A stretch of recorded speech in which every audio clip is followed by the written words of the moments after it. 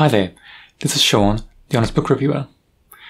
For this video, we're going to look back at the month of June, what books I read, and a brief description of what I thought of them. I will do a more in-depth video on each book that I read in June, but let's keep it brief for this video because there's quite a lot of books to get through. In June, we had June Pride Month, where I read books that celebrated everything LGBTQI+. Amongst that, I read other books as well. And I also started reading the books from the Miles Franklin Literary Award longlist. And each of those books will have a book review on my channel. June was a busy month for me for reading. Let's look at all the books now. The first book was The Outsider by Stephen King, and I did rate this 5 stars. I really enjoyed this book. I thought it was fantastic. Just everything about it, the characters, the mystery element, it was thrilling, it was suspenseful, and we had Holly in there as well, that Holly character, and she's a brilliant character, one of King's best characters I think. A great book. If you haven't read it yet, I suggest reading it. Even if you don't like Stephen King, I think you'll like this book. The next book was Son of Sin by Omar Sakr. It was an interesting book, not fantastic at all. It's interesting because the main character is Muslim, and it's interesting to see a gay viewpoint from a Muslim family and just that culture and that background. I thought that made it an interesting read. If you're interested in books like that, give it a go. The next book is The Intoxicating Mr. Lavelle by Neil Blackmore. This was the second book for June Pride Month. It was quite a good read. I really enjoyed this book. Not a perfect book, but the characters were really well written. It was very engaging and it really drags you into the plot. I thought almost everything about this book was perfect. It's almost a perfect book. I really do suggest people read this. It's got some really great scenes. It's quite fast paced as well. It's worth the go. The next book was Run Rose Run, written by James Patterson and Dolly Parton. I love Dolly Parton and I had to grab this book and read it just because Dolly Parton is the co-author. It's not a great thriller, so it's advertised as a thriller. I didn't think it was a thriller much at all. I think it's more of a rags to riches story. That's how I saw it. And a romance story thrown in there as well. So for me, it wasn't a great book. I was disappointed with it, but I think if it was marketed as a rags to riches romance kind of drama story, I think that would have been a better way to market it, because that's what it is. Naked in Death by JD Robb was the next book. It's the first book in a very long-running series. I've never read the series before, so I thought, why not give it a go? I mean, why not add another series into the list that I have to read through? Because I've already got so many that I'm trying to get through. It's an okay book. I did like the fact that it's a crime mystery novel that's set into the future. That really interested me, and that's probably the main draw card for me. The main character is good, has really good history and a background element as well. I didn't really like the whole, main suspect and that whole relationship that was building. I didn't think that was wonderful in the book, but I can see there's some room for movement in that series for those two characters. But I will continue on with this series, and I'm hoping that future books in the series will be as good or better. Win by Harlan Coben was the next book. I didn't really enjoy this book at all. I found the Win character just annoying and really hard to engage with as the main character in a book. It's better with that character is not the main character. I didn't really enjoy this. I don't really think I would read another book in this series. If Harlan wants to make this a series, I don't think I would continue with it. I'd probably read his standalones more and maybe go back to the other series he's written where this character played more of a support role. Out of Sight by James Patterson and Brendan Dubois was the next book, and I loved this book. I rated it 5 stars, and I've got a video to go on my channel soon. It's all there ready to go. It just needs to slot into the timeline. I thought the characters, I thought the plot, the way this book is written, it seems well planned and well executed. There's a line in the first paragraph, I think it is, that drags you in as a reader. And that's, for me, I just got dragged in straight away, and it doesn't let you go. It's really fast-paced, really well written, great characters. There's a hint that it should be the first in a series. I hope it is, because I would read the next one in the series straight away. another James Patterson book next, this time co-authored by Shan Serafin. It's called 3 Women Disappear. This was another 5-star read for me, and I've got a video there to go up on my channel again. It's just not there yet. I thought this was a great book. Again, very good plot, very well executed, it seemed well planned, the characters are really good, the whole mystery element was just perfect. Keeps you guessing all through the book. It is a very short story, so in the book it has this as the main story, then another story added on. So I didn't read the extra story because it wasn't related to this book, but this story was about 250 pages from memory. Great book though. They put so much into such a short book. I think anybody would love this book. If you like mysteries, like thrillers, even if you don't like James Patterson, give this a go. It is a great book. Keep This to Yourself by Tom Ryan was another book for June Pride Month. This was a good read. I thought the mystery was really well done. It's a young adult, but I thought the mystery was just superb. It kept me hooked. It was almost a perfect read for me, and the characters in this book are really well written. The author had a really good grasp of teenage characters, in my opinion, and there was a whole sinister feel to it, because it has this thing about a serial killer from a year ago in the timeline, and you just get a sinister feel all the way through it. It's always in the back of your mind when you're reading this, and I thought that was just a clever way to write this book. A good book. Something Fabulous by Alexis Hall was the next book, and another June Pride Month book. I rated this 5 stars, and I think the video for this is up on my channel. It was just a mad book. It's so madcap. It's like a farce, really, but the characters are just so outrageous. Everything's outrageous in this book. Everything about it was almost perfect. There's one character that I didn't like that much, but everything else was just really well done. There are some explicit scenes in this book, so it's not for everybody. I didn't expect scenes like it when I first started reading it. I didn't think they would be in there, but they are. But I thought it was still a really good book. It was just so fun, so outrageous. I laughed out loud in a lot of moments. A really good book by Alexis Hall, and I think I would read more by this author. Darius the Great Deserves Better by Adib Khorram. Another June Pride Month book. Young adult book as well. It was a good read. The characters are just really well crafted in this book. I hadn't read the first in this series. There's a book prior to this, but I didn't think I missed anything by not reading the first one yet. The characters in this book are just so well done. Every character. The main character is so introspective, and I think the author did a really good job of just capturing characters from all different ages, both male and female, just so perfectly, and many authors can't do that, especially when authors try to write characters in their teens or younger. They struggle with that, I think, but this author did a great job, and it is a really good book. Cycle of Hatred, written by Keith R.A. DeCandido. This is the first Warcraft book. Well, World of Warcraft book, I should say. I'm going to read them all, or try to. I thought this was a good book. I think if you don't really know World of Warcraft that well, you may not get much out of these books. It does require some background knowledge of World of Warcraft first, I think. That's my impression. You probably still enjoy the read, but there are probably some things you may miss. You may miss out some key things about certain places or certain characters, and maybe just little things that are said, throughout the book here and there. It's a very short book, but it was engaging, it was interesting. I think it could have been better. I don't think it was perfect by any means, so just above average in my opinion. But if you're a World of Warcraft fan, if you haven't read the books yet, I suggest you do start reading them.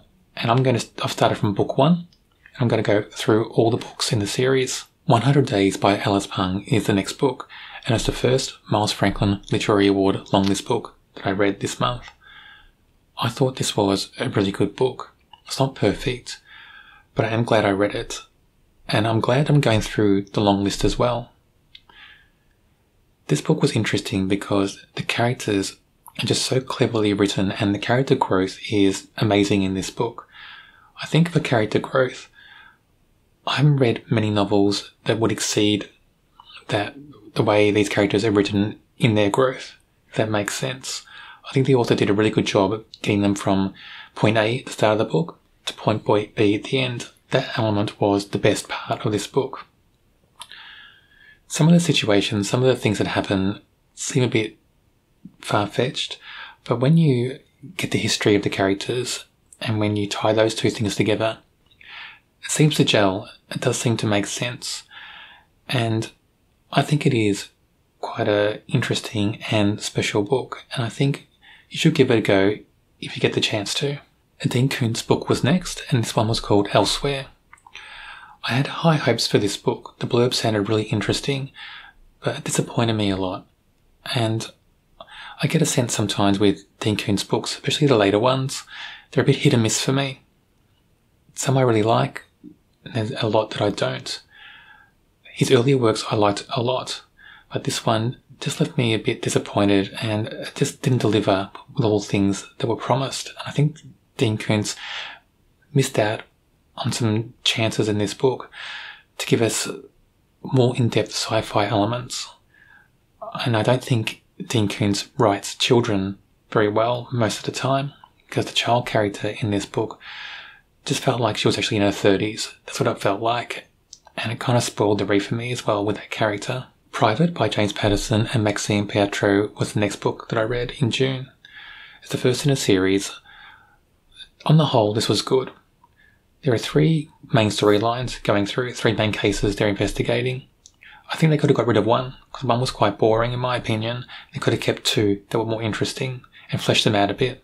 If they had done that, it would have been a better read, because the 3rd case distracts from the other 2 too often, and I just found it not interesting. It could have been other ways to bring other characters into this book without having that 3rd case. So I hope as I go through this series they will have better cases and not trying to put too many things into the one book. The Summer of Everything by Julian Winters was the next book, and another Pride Month read. I thought this was an interesting read. It's a young adult novel again. The characters were okay, but I thought there was too much melodrama in this one, and I actually enjoyed some of the other characters better than the main character. There are other things in this book as well that didn't gel with me, just choices I think the author made. But the overall story, so it's a slice of life story. It's not a mystery, it's not a thriller, it's just a slice of life story with a bit of romance thrown in as well. But it is a good read, and I think people should give it a go. The Performance by Claire Thomas, and this was the 2nd Miles Franklin Literary Award longest book I read for the month. I enjoyed this book a lot. It's so different from other books that I've read. So it's a book about 3 women who are watching a play, and the whole book is about their thoughts while they're watching the play, their thoughts about their own lives, their past, their present, and their future.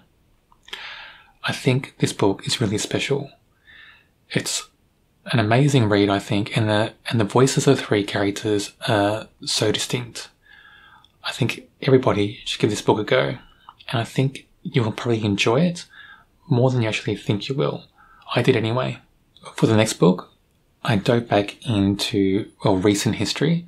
So, From Doom with Death, written by Ruth Rendell. So I think this was written in the 50s.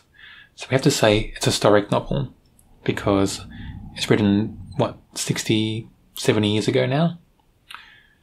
It was an interesting book, and if you can forget about the fact that it's written, in the 50s, and put yourself maybe in that time frame and think about what life was like back then, it's more interesting.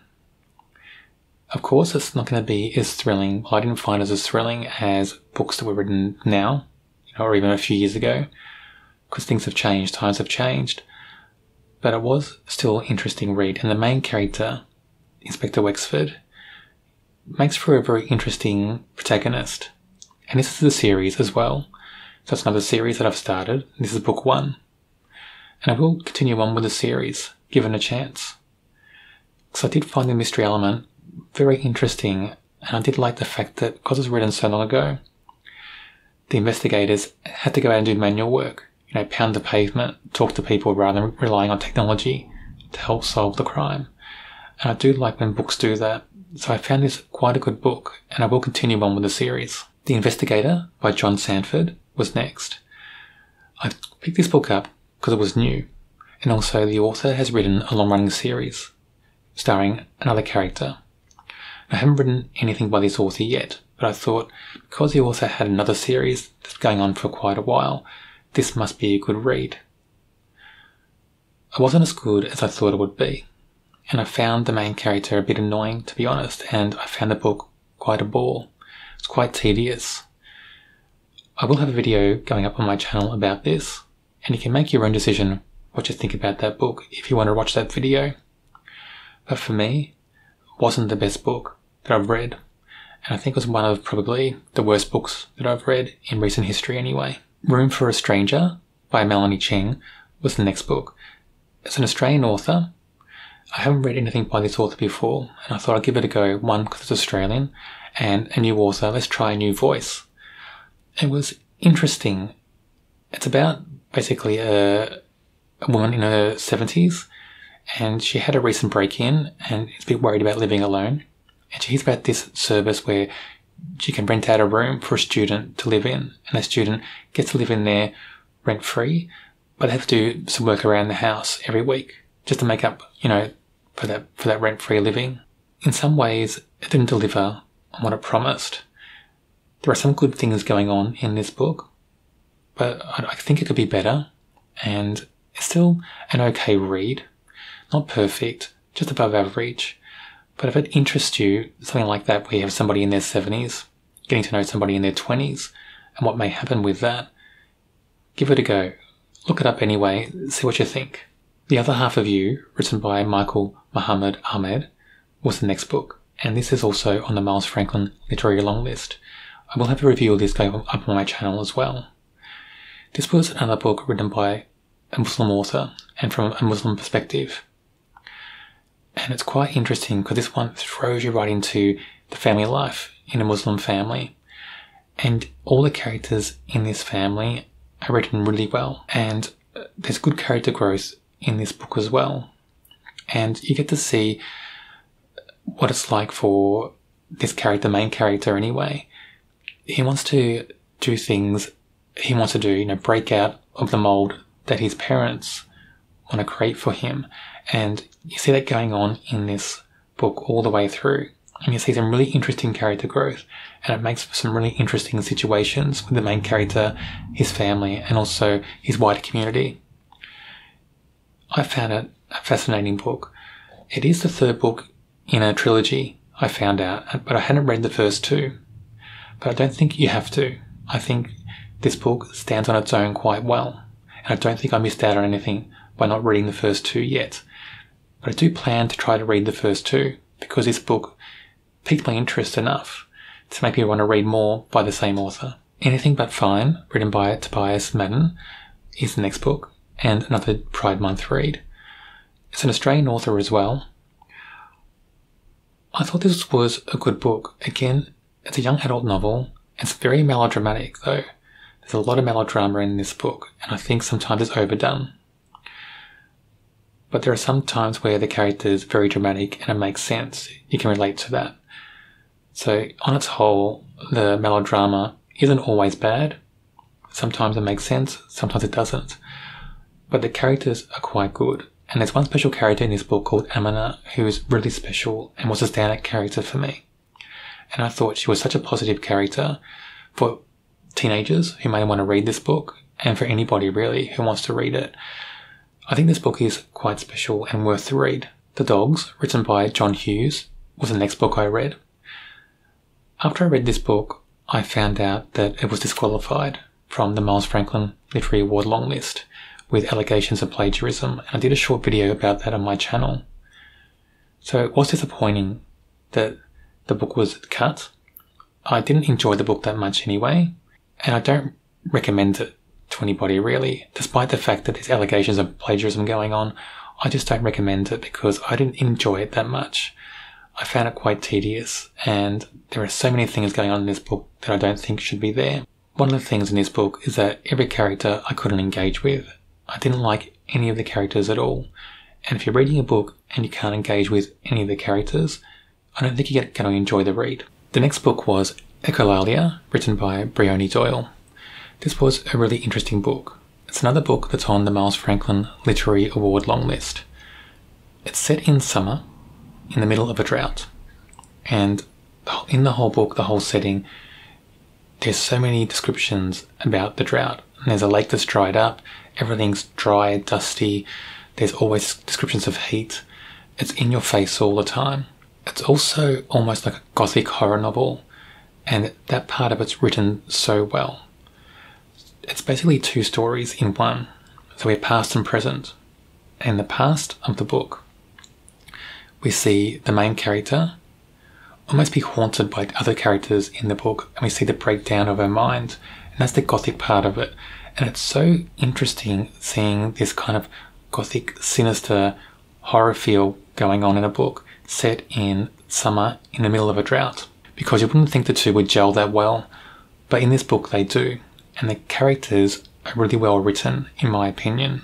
It's not a perfect book, but I enjoyed this read very much. The next was Scary Monsters, written by Michelle DeCrestia. I really didn't enjoy this book, and basically it's two novellas, so it's not one whole book, and the two novellas have a link, but if you blink you may miss that link. It's very, very small. It's really about two stories that go nowhere really. One story's set in the future a bit, and I just didn't buy all the concepts the author was trying to bring into that future world. The other story was set in, I think, around early 80s, start of the 80s, and it's set in France. And the main character is Australian. I found that one slightly better, but I thought just a lot of the things that go on with the main character and other characters in that story just weren't believable, and they don't make sense. In the futuristic story, it was very dull, very tedious to get through. Everything felt robotic, even the characters, and I struggled to get through both novellas, to be honest. It wasn't a very good read for me, and in my opinion, it shouldn't win this award. The next book is Something Red, Something Dead by Eva Gates, and it's a return to the Library Lighthouse mystery series. This is book 5 in the series. I'm so glad I read another one in this series, because I am enjoying this series so much. This is another good mystery. Unfortunately, my main character, or my favourite character, Louise Jane, doesn't appear very much in this book, but it's still a good book, and I do recommend this series very much. The next was Read and Buried by Eva Gates, again in the Lighthouse Library Mystery Series, and again another good mystery. Unfortunately, Louise Jane doesn't make big appearances in this book either. I'm not sure what's going on there, because in the first 4 books in the series, Louise Jane was all over it. Even though she's not the main character, she was appearing everywhere. In books 5 and this one, book 6, doesn't appear very much, and it didn't make it as fun a read for me. Even though I liked the mystery element very much, I still enjoy this series and the other characters. It's still one of my favourite series that I've read. I think Louise Jane needs to be brought into the stories more. The next is The Airways, written by Jennifer Mills, and this is on the Miles Franklin Literary Award long list. It promises a ghost story, a revenge story. That's what we get promised on the blurb. And if you've ever read anything about this book, you might come away with that impression before reading it, that is, because after you read this, you won't think that. Well, I didn't anyway. It doesn't come across as much of a ghost story at all. It's quite a boring read, in my opinion, and I just didn't like the way that half the chapters were structured, and how the sentences are structured, the writing, the language used, and I just thought you've got to get through so much tedious detail and so much boredom to get to small snippets that might be interesting, and you don't find anything interesting in every chapter. So for me, it's a big miss. I don't recommend this at all. I read it because it's on that award long list, but I don't recommend it. The next book is 7.5, written by Christos Tsiolkas. It's another book on the Miles Franklin Literary Award long list. Another book that misses what it promises, in my opinion. I didn't think much of this at all. It's basically 3 stories intertwining into one book. We have an author who's going into seclusion to write his story. We have the author remembering his past, and different things that happen in his past influence what he's writing, and then we have bits of the story he's writing. I found it quite a boring read, and I struggled to get through it. I did finish it, because I want to read every book that's on the Miles Franklin long list, and I also have an issue with not finishing books once I start. That's the only reason why I read this and finished it. I don't recommend it, to be honest, and I hope it doesn't win this award. The next book I read was Two Sisters Detective Agency, and is a James Patterson co-authored book. This is another book that promised a lot on the blurb, but didn't deliver. And for me, I got a sense that the authors were trying to create a book that had a similar feel to the Janet Evanovich Stephanie Plum series. You know, a mystery that has that irreverent feel to it, that all the events and all the characters, all the things that go on aren't really lifelike. But you include them all because you hope that if you include enough of them, it makes sense in the book.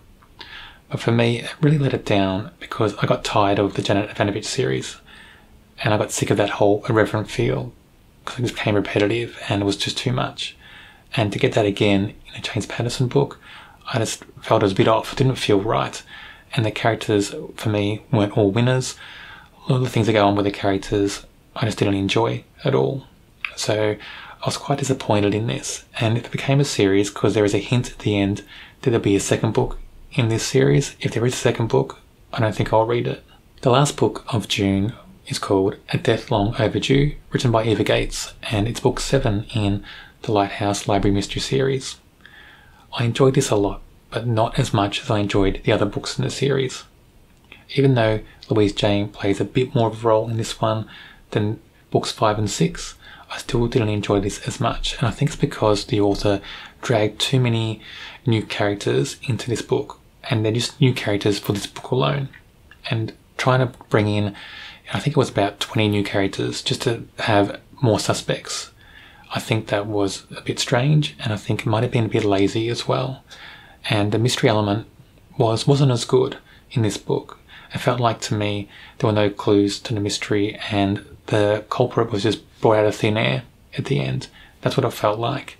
So for this series that is usually so strong, this book did feel a bit disappointing, even though most of the characters, the main characters, are still quite strong and I enjoy them. The mystery wasn't as good. There you have 31 books that I read in June. I feel quite exhausted just talking about them in this video. I don't know how I got through them all, but I did. I managed to. I enjoyed quite a lot of them. There were quite a lot this month that I didn't enjoy very much, and quite a few that I was disappointed in because I thought I would enjoy them more than I did. But I guess that's one of the things about reading. When you crack open that book, you don't know what you're going to get. Even if you like the author a lot, you don't know if the book you're about to read is going to be a winner or a loser. All the books that I've spoken about in this video have either got book reviews already on my channel or they're coming up soon. If you don't want to miss out on any, check out my channel and subscribe.